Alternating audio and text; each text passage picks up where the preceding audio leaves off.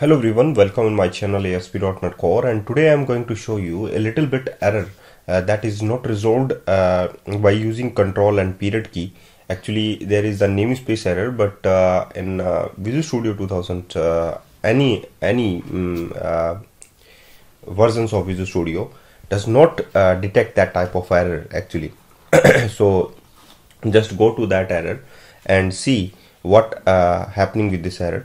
Microsoft.entityframework.core.dbset country application dbset.countries get set, and the error number is CS1936 could not find an implementation of the query pattern for the source type DbSet country select not found.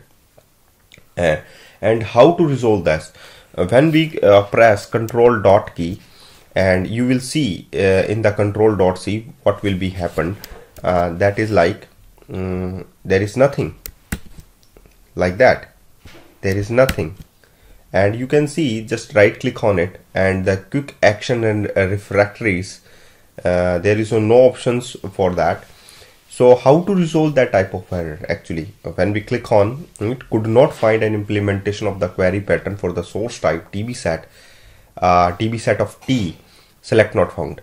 So if you are using link queries, then must to add that namespace, that is system.link, using system.link.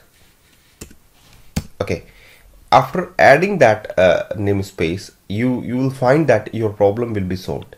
So there is a little bit mistake in your code. That is link, you can use namespace, that is not resolved by using control and period key, because Visual Studio does not detect that type of problems.